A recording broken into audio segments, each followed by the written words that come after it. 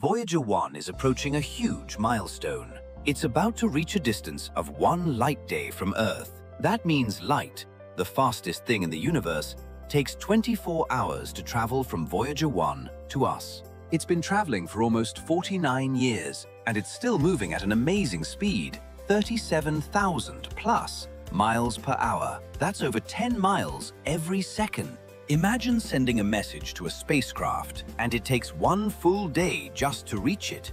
Then it takes another day for the spacecraft to answer back. This is exactly what is happening with Voyager 1, the farthest human-made object in history. Its first job was to visit the giant planets, Jupiter, Saturn, and their moons. It did that successfully by 1980, sending back iconic images that changed our understanding of the solar system.